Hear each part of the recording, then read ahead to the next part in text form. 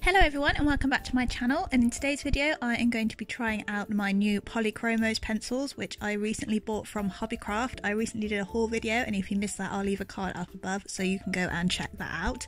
I thought I would try to do some realism with them because I want to work on my detail, so I'm working on a commission here in this video, and I'm using some pastel paper which I bought also from Hobbycraft.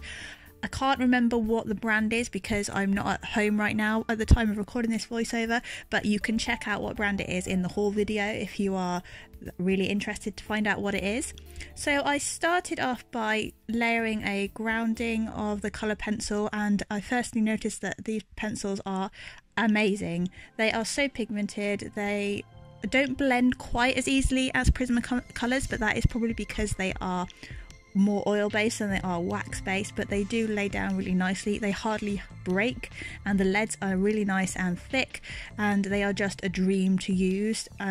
Yeah, and I also used my Derwent blender pencil I also got from Hobbycraft from the haul to blend the first layer so I could work back on top, and this blender is amazing, and I don't quite believe that I have never used one of these before. I think you can use an alcohol colourless blender, an alcohol marker colourless blender to do this as well. You don't need a special Derwent blender pen or pencil blender pen. If you want to just try it with your alcohol based marker, you can do that as well.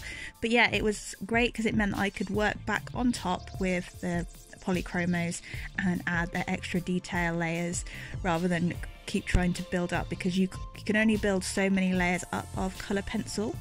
So in this picture I am working on a picture of 4 cats in total, but I'm only filming the 2 cats. Well, no, I filmed all of it, but I'm only putting the 2 of them in this video because I think after doing the first 2 cats, I personally think I ruined the piece, although this piece is a commission, so I didn't want to just like talk about how I ruined the piece for such a long time. I wanted to concentrate on the positives of it and concentrate on the review of the pencils rather than the fact that I ruined it.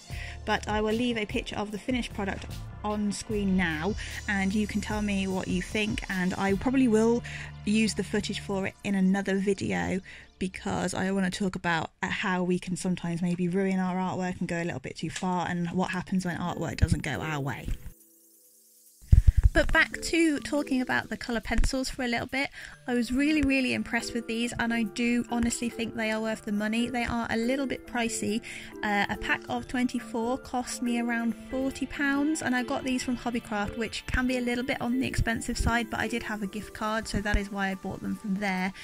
But I think you can get them from Amazon a little bit cheaper, but I will probably be investing in some more colours of these because they are really good, and I do want to carry on working with these and to really improve the detail of my realism. And I think one of the main problems of this piece is why one of the main problems I had with this whole piece, and why I think I feel like I ruined some of it, is because I didn't work big enough, because the commission was for 4 cats on one piece of paper, and I used I can't remember what the size is because, like I said, I'm not at home so I can't check, but it's around about A4, a little bit bigger than A4.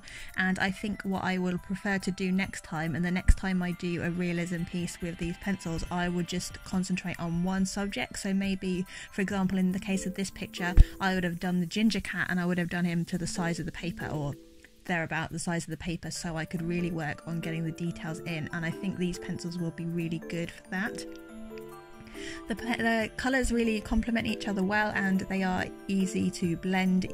Not quite as easy as the Prismacolors, but they are easy to blend together, especially if you have a blender pen or solvent, or you use a colourless blender, they're really easy to blend together and they are just a dream to use. And I also really like using the pastel paper. I've never used pastel paper before, and I can really see why people use it for colour pencil drawings, because the tooth of the paper really does grip the pencils really nicely, and you can layer up quite a bit more on here.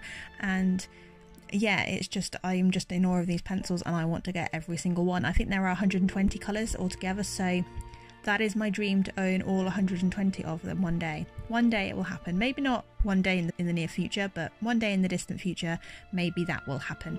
So I'm just working on the body of the cat now, and I am using the blender pen again, and you can see that how much of a difference the blender pen makes. It is like it's watercolour pencil really, almost, and that is what I like to do with watercolour pencil. On my Animal Artist Collective video for the Golden Pheasant, I use watercolour pencils to do a grounding underneath and then worked on top with Prismacolor pencils. And I think this is a really good technique, especially with realism, because you can get the base colours down, you can block out the colours and then add the details on top. So that is what I did. I started with the mid-tones, not quite the darker tones, the mid-tones, the mid-browns, and then went over with the lighter colours and then used the blender pen, and then went back in with the mid-tones, the dark tones, to get that contrast in, and also to get the shadows in and the darker bits of the fur. And then I also used the white Polychromos pencil on top of the fur, just to add the highlights and to blend it a little bit more. And that is the one drawback from these pencils, is I don't think the white pencil is pigmented enough. It is not as good as the Polychromos. It is not as good as the Prismacolor pencil. The Prismacolor pencil, in my opinion, is far superior to the Polychromos white pencil. It's good for subtler blending and subtler highlights, but it's not quite as good. So I am going to be probably looking out for a white pencil that is better than this one. That is my only criticism with the Polychromos, is the white pencil. That's the only thing I have bad to say about it. I will probably look into getting the Caran d'Ache Luminance pencil, because you can get that open stock. I can't find the Prismacolor open stock, so I'm probably going to try and look for a Caran d'Ache Luminous White next. So here I am, just adding in the deeper shadows and building up the layers, and I'm really pleased with how this cat in particular turned out. I'm very excited to continue using these pencils and to really develop my realism further, and I think these will really help me with the detail. So a little bit skipped in time now, I'm adding the white pencil to create the highlights in the fur, and it does create some nice subtle highlights, and I was really pleased with that. But for the whiskers, I did have to use a tiny bit of white acrylic or white gel pen just to get the white whisker on top of the Polychromos, because the white Polychromos just wasn't working out for me. So if you are new to my channel, welcome. My name is Katie. I make art videos, I do challenges, speed paints, discussions, all that kind of thing, product reviews. I do have a couple of other product reviews on this channel. I've reviewed workers from the Marks. I have reviewed markers from the Works, the CYMK markers, and I've also tried the Mars Lumograph pencils, so I will leave a link to a playlist of product reviews if you want to check that out. I've also tried some Wish products and some fake Sharpies, so I'll leave a link to those if you are interested. But if you're new, please feel free to subscribe and hit the notification bell so you don't miss out on any future videos, because YouTube doesn't always put videos in subscription boxes. I don't know why it does this. The algorithm is a mythical creature and I don't think I will ever understand it. And also, if you like this video, emotionally, please do leave it a like down below, as that really does help me out. And also let me know in the comments below whether you've ever tried these pencils before, and what your thoughts are, and if you recommend any other brand of colour pencils, what are your experiences with other brands of colour pencils, and what are your favourite colour pencils, because I'd quite like to know. I'd quite like to try out as many art supplies as I can, really, because I am an art supply addict. So I'm just doing the other cat now behind the ginger cat, and I did like how this one turned out as well. I was really pleased with the eyes of this one and the vibrancy, and he looks quite sneaky behind the ginger cat, and I think these two really complement each other quite well and the composition works. It was just after I added the other two cats I just wasn't happy with it at all. But that is just my personal feelings. The person I was doing the commission for liked it though, so that really is all that matters, and I don't want to trash my work because it's not really good advertising. Hey, look at this commission I did, it's awful. No, that's really not a good thing to say. So I do I know that I can be very self-critical, and I think as artists we all can be very self-critical, and we often don't like our work, but the person we're doing the work for really likes it. So at the end of the day, that is all that matters, and I'm not going to be too self-critical, but I do think the overall piece looked better with just these two cats on it, and I was really pleased at how it was going. And then I just don't think the other two were quite as good. That's just my opinion, and I'm going to stop talking about it now because like I said, I don't want to trash it too much.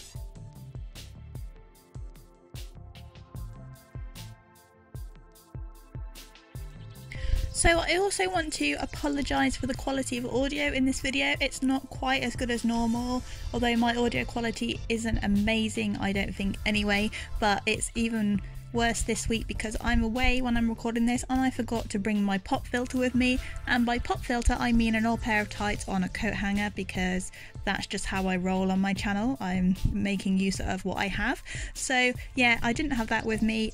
I still wanted to record the voiceover. I don't think it's too bad. I hope it's not too bad, but I do want to apologise for it, and we should be getting some better audio next week. I don't really have a lot more to say about this artwork or these pencils other than these pencils are really good and I do recommend them. They're probably not good if you're a beginner, and they do behave differently to Prismacolor, so if you are used to Prismacolors they are very different, but they are just as good if not better in their own way because they are very good for detail. They are a lot sturdier than Prismacolors. You will know the frustration of a Prismacolor where you sharpen it and you put it on the paper, even just touch the paper slightly and it breaks.